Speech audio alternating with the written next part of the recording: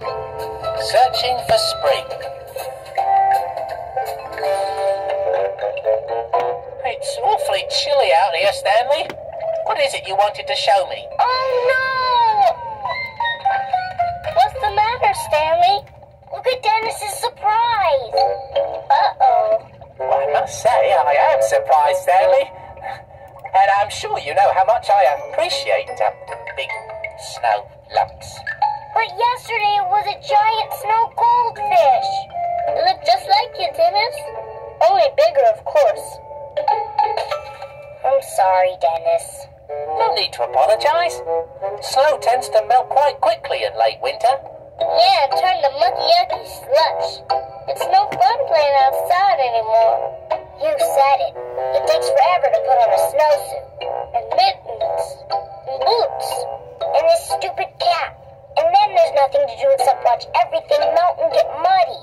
I want it to be spring right now. Me too. Well, that would be lovely, of course. But I'm afraid it's not going to happen overnight. I guess you kids didn't have much fun outside today, did you? Nah, my snowfish melted. We're sick of winter. We want it to be spring. Me too. Now here to tell us when spring will arrive is our animal weatherman. Animal weatherman? What's he mean? Yes, it's Punxsutawney Phil, the world's most famous groundhog. Oh, I love this little guy. He's great. But how can a groundhog tell when spring is coming? Listen. Every year on Groundhog Day, we gather here to greet Punxsutawney Phil as he comes out of his hole after a long winter nap. Everyone knows that if he sees his shadow, that means there'll be 6 more weeks of winter. Oh no! However, if Phil doesn't see his shadow, that means spring is on the way. Awesome! That's so cool! That's amazing! And it's just about time now for our favorite groundhog to poke his head out of that hole. Are you ready, Phil? Oh, I get so excited. He's just the cutest little thing. This is the moment we've all been waiting for. Will Punxsutawney Phil see his shadow or not? Not! I don't see any shadow. Do you? No, I don't, honey. There's no shadow to be seen, ladies and gentlemen, and that means spring is on its way. Yay! Tomorrow we can play baseball and plant a flower garden and run through the sprinklers and put away our snowsuits and mittens and boots and caps. Yay! I'm afraid you kids are getting a little carried away. Groundhog Day is kind of a legend, you know? What's a legend? It's something that people like to believe, but isn't necessarily true. It isn't going to be warm and green and springy for quite a while yet. Wouldn't dream of putting my paws outside the house this time of year. You won't say that tomorrow, Elsie. Spring's coming. Yeah, we heard it on TV from a groundhog named Pat. Fred. Phil.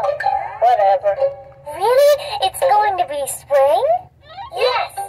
And real soon, too. Excuse me, Stanley, but I believe your mum said you shouldn't be too eager to believe in groundhog weathermen. Aw, that's just Mom. Everybody knows that if a groundhog doesn't see a shadow on Groundhog Day, spring's coming. I'd like to suggest that we turn to a certain book of yours to learn a little bit more about groundhogs, if you please. Great idea, Dennis.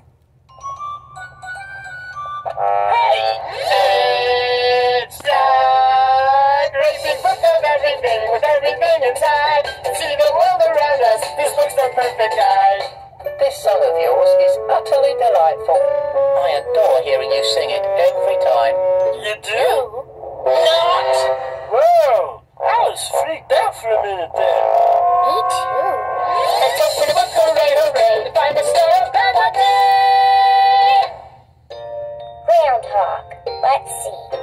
That starts with a G. A, B, C, D, E, F, G. Here we go. Groundhog. I love them. They're so adorable. They look like little bears. Yeah, they do. So why are they called hawks? Are they pigs? No, they're not pigs at all. Groundhog is another name for woodchuck, an animal that has a thick reddish-brown coat and makes its home in burrows underneath the ground. Pigs and hogs live above ground, on farms. How big are groundhogs? About the same size and weight as Elsie, I'd say.